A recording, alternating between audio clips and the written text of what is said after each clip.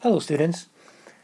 Alright, in a previous video we derived the Taylor polynomial that was this expression here, given f of x and the fact that f has n continuous derivatives.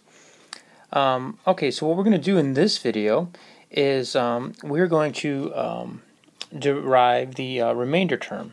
Now the remainder term will ultimately give us an expression for the error that is the absolute value of the difference between f of x and Pn of x, p sub n of x, so we can see how good of an approximation we have. It'll also give us some sense of how good the approximation is near the expansion point. Okay, so let me also point out one more thing here. Sometimes you will see in textbooks that f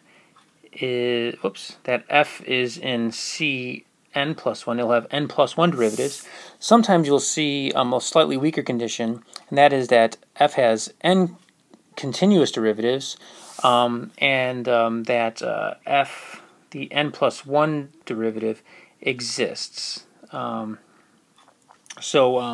is often going to be either this condition, n plus 1 continuous derivatives, or the slightly weaker condition. I'm just, for the sake of this video, I'm going to just assume one or the other of these, and I'm just going to kind of sweep that under the rug for the moment, all right, just to get to the derivation. Now, oftentimes you will see this expression in a lot of calculus texts where c is some number between x and x naught. Okay, we're going to see how to derive, well, we won't derive this expression here, but we will actually derive the integral expression of the remainder term, and then I'll give you a hint as to how to get this term from this one. Okay, so recall we have the fundamental theorem of calculus, right? If we integrate f primed, then we'll get f back again, and then we'll just substitute x in right there, and then we'll subtract f of x naught, that expression there. Okay, now keep that in mind, because this will also apply if we had two primes right here, then we'd have f primed of x minus f primed at x naught. We'll keep that in mind. We're going to use that later. Okay, so what we're going to do is we're going to use integration by parts on this expression. So I'm going to let u equal f primed, then du, of course, will equal f double primed dt, and you see that expression here.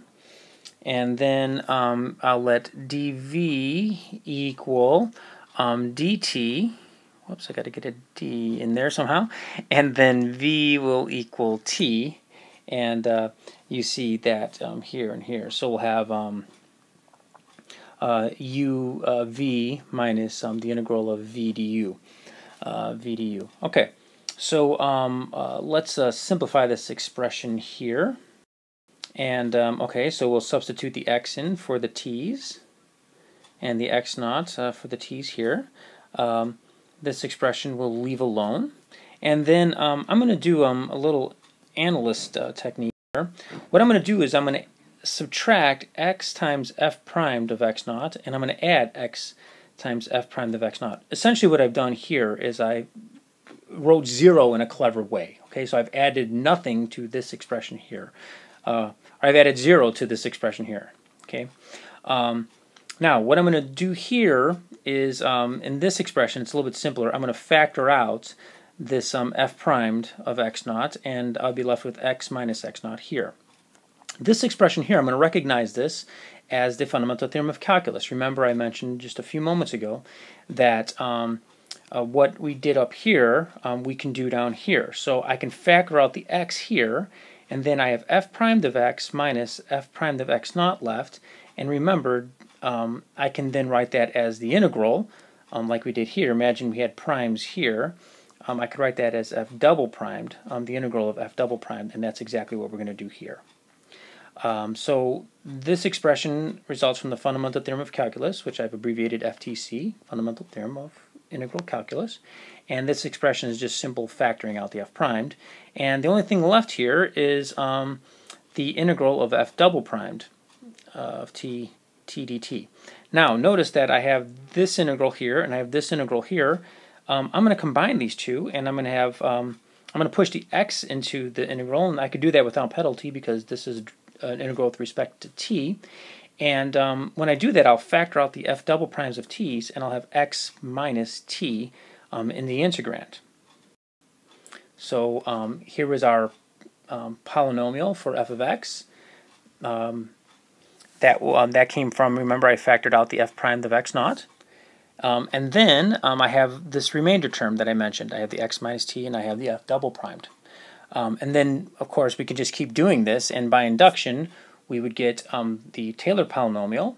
And this, if we did this again, we would get another power of, so if I did this for R2, I would have a squared here, and this would be a third derivative.